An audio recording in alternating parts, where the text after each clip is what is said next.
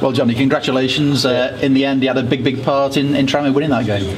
Yeah, I thought second half, the gaffer made some changes tactically and it helped us massively in the game. We got up and we pressed them higher up the pitch, and that allowed us front four to get on the ball a bit more and make more chances, and then hopefully it's paid off in the end. Yeah, I mean, you do need to be in that final third, don't you, to have that biggest impact? That's what I thought for first half. We were too deep as a team, so when I was picking up the ball I was in areas where it can't affect the game.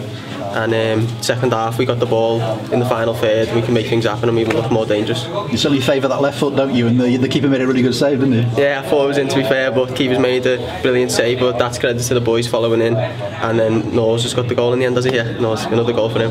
Yeah, he was in the right spot at the right time again, wasn't he? Yeah, brilliant. He's been unbelievable this season for us. It's been great, and if he keeps scoring then we're all happy. Just how difficult were those conditions today, Abby? It was difficult, but it's something that you'd have to face as a footballer. I think the wind was a big factor, so we were leaving balls in behind for Noah's to run onto, who could use his pace, and it helped us out. As far as the recent runs gone, you know, I think you've just won one in the last 6. That was the replay at Oxford. I mean, did you feel as if you needed a win? Was confidence levels just being affected a little bit? I don't think confidence levels was affected. We just knew that we needed to get back on it, and today's the perfect start to get back on it now. And then we go into Notts County next week, getting ready for that game.